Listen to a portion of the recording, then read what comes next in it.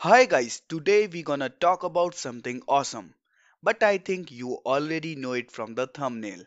Yes, we gonna talk about the new Raspberry Pi Pico.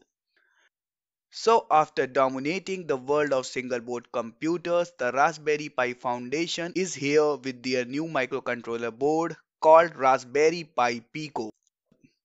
So today we will talk about this new board from Raspberry Pi Foundation and we will see if it is any good and for whom it is for.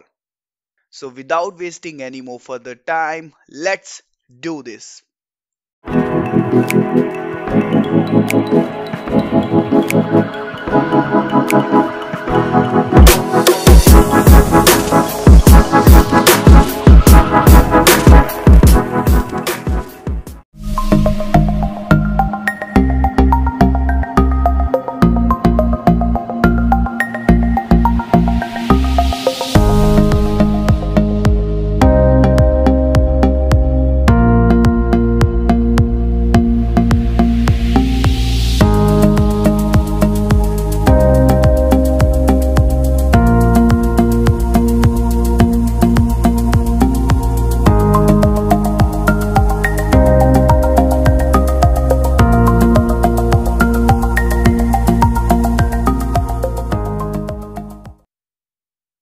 So after some time I was able to get my hands on this Pico board, which is a microcontroller board from Raspberry Pi.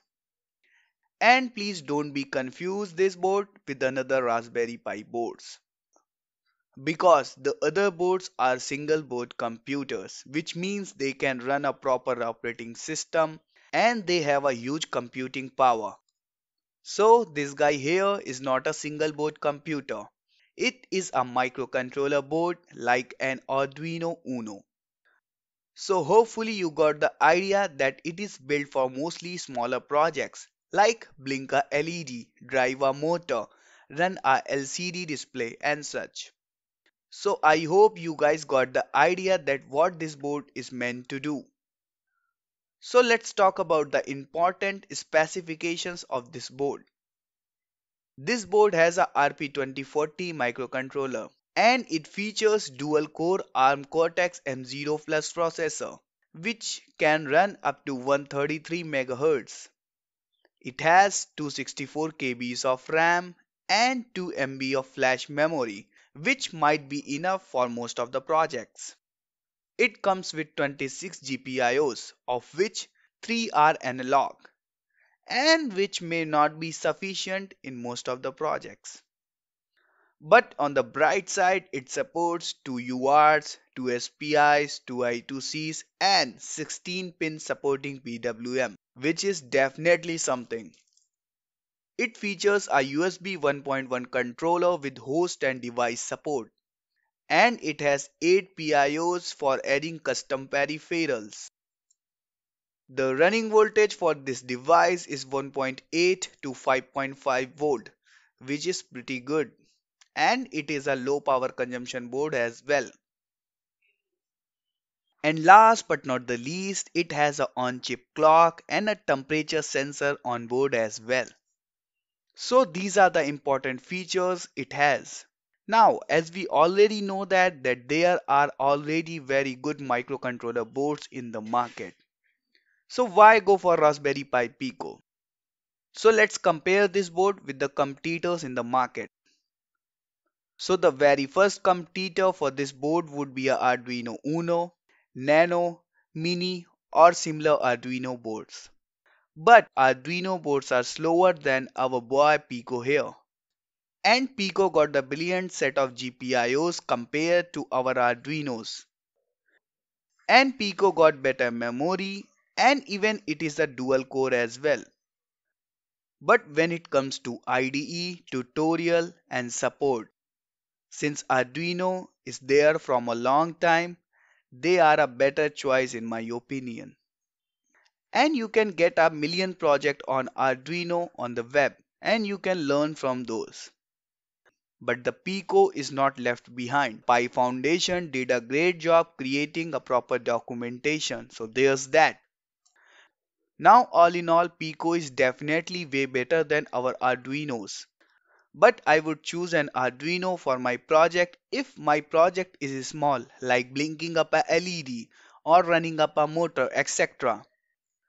But there are scenarios where I would love to use Pico when we need better set of GPIOs, good onboard memory, a high clock processor or an internal temperature sensor.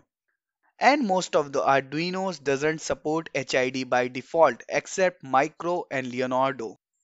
Well, Pico got you covered in that scenario. So I would love to make a keyboard or a game controller with the Pico. Now the next big competitor for this board would be our ESPs. So ESP32 and ESP8266 will give this board a huge competition. Well, ESP8266 is a slower board with less RAM and more flash memory than our Pico. But it has Wi-Fi and that changes a lot. So probably due to Wi-Fi many people will go with ESP8266 than Pico. And talking about ESP32. So yes, ESP32 beats Pico in most of the scenarios. And ESP32 has a Wi-Fi and Bluetooth. And it is clocked higher and comes with more memory, supports I2S, CAN, which makes ESP32 better device than Pico. But the USB 1.1 host and device support and HID support gives Pico more edge. And to be honest, in most of our projects, we usually don't use features like high clock speed or more memory, etc. So in those scenarios, Pico will be as good as ESPs. But it's gonna hurt a lot when the projects will need a Wi-Fi or Bluetooth connectivity. So the lack of Wi-Fi or Bluetooth in 2021 could be the downfall of Pico. Now last but not the least, our STM32 boards, Blue Pill and Black Pill, or also seem like a good competitor for these boards because they seem like Pico. They also don't have a Wi-Fi and Bluetooth, and they are also clocked higher than regular Arduinos and share similar set of features while Pico got more memory, but on the other side STM32s got I2S and CAN. They both have onboard clock and temperature sensor. So in my opinion both got their own edge, but they are similar in nature for most of the project scenarios. But since Pico is new and have better documentation and support, I think my pick would be Pico over a STM32 because of simplicity and documentation. So that brings us to the conclusion part, and here are my brief thoughts about this board.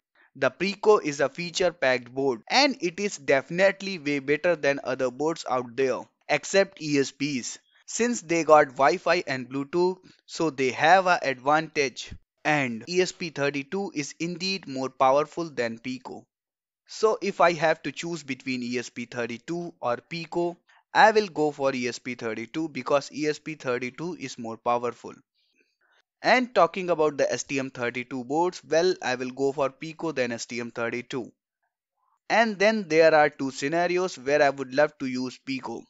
The first scenario will be, since it supports HID by default, I am gonna use Pico for HID projects like custom keyboard or gamepad. For HID projects, Pico would be a better choice than other boards out there.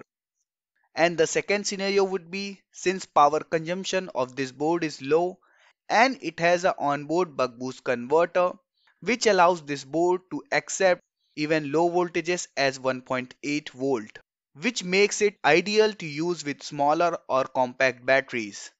So we can make smaller projects like some wearables with it. So internal temperature sensor and buck boost converter on board and by default HID support is the reason I bought this device.